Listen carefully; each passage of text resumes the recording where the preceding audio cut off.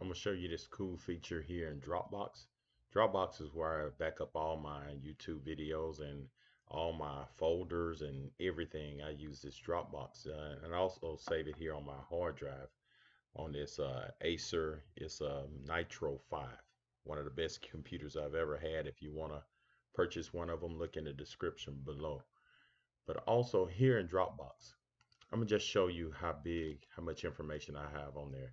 I have 70 gigabytes of storage of stuff stored here, right here. So I got a lot of stuff on in this folder. So I don't want to put all of this here on my computer. So I'm gonna show you what you can do. There's certain files that you use a lot of. I'm gonna just show you. I'm going down, and this is a file I use under accounts right here. So I really want this to be locally on my computer. I don't want it to be online only. So what you can do, make sure you got Dropbox installed. As you can see, I got Dropbox. I'm gonna go here, and as you can see, all of this stuff is online only. So I'm gonna go to this account information, and this one right here, I use it a lot. So what I want to do, you can right click on it and go down to Smart Sync.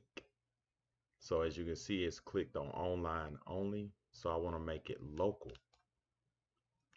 And you're going to see it. You're going to notice the change here in a second. You see now it's locally on my computer. So whatever I do here and save it, it automatically save on Dropbox.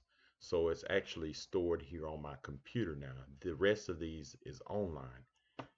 So you can also go here and you can right click and you can smart sync the whole folder.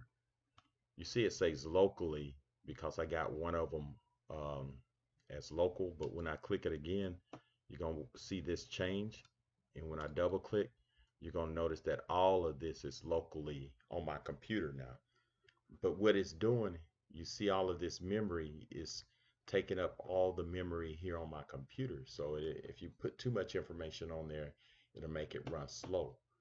So what I'm going to do, I'm going to go back and I'm going to right click.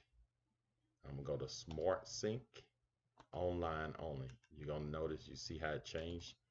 You notice that all my files are now online only. So it's not stored here on my computer.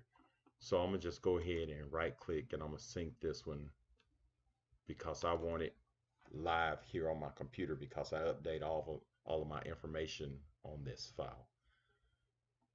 So if this video helped, subscribe to my channel and thanks for watching.